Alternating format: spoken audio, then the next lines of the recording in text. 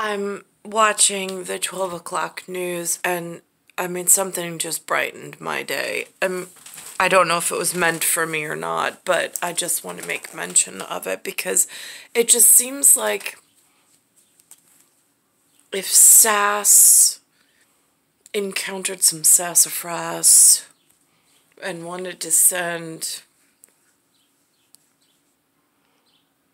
whatever, a smile in their day just to show how their world looks, and they just happen to put it on a court, just happens to be a basketball court, but it's not just the regular players any longer.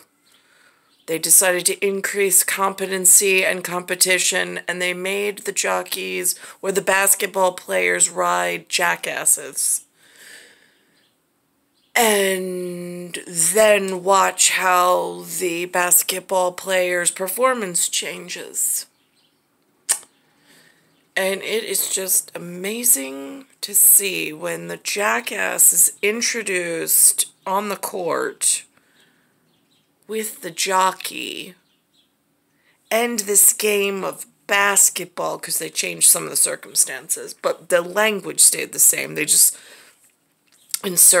inserted a little bit of chaos. It is amazing to see their performance, because I know, like, I've heard at regular basketball games, I mean, the scores can go up to like 107 or something. I mean, something ridiculous. When you are not 6 foot over and you are more of a jockey size playing on a regular basketball court and you are riding a donkey, I mean, the scores that you actually are able to make is really impressive because it's just a whole different game.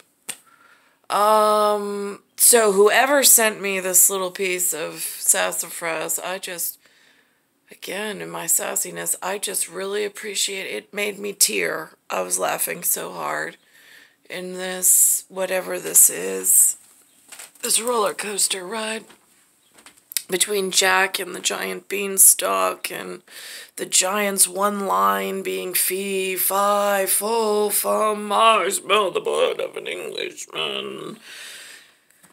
I speak English. I don't know if that's a good thing or a bad thing at this point. Shooting hoops with hooves? Yes.